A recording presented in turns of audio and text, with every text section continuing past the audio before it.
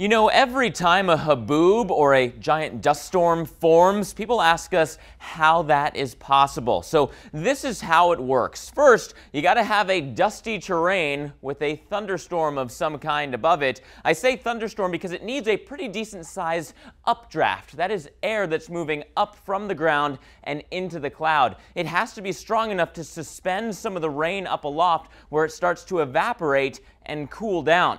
Now, once it cools down enough, it gets heavier than the air around it. So it very rapidly falls. You have wind that's coming back down, so a strong downdraft along with some of that precipitation, and it creates wind coming out of the storm in all directions. This is what's known as a gust front, and this gust front extends out, moves away from the rain, and picks up all the dust that's on the ground. So you have this burst of air coming out along the gust front, and it's kicking up dust along the way. You better watch out. You do not want to be there when that dust is moving your way.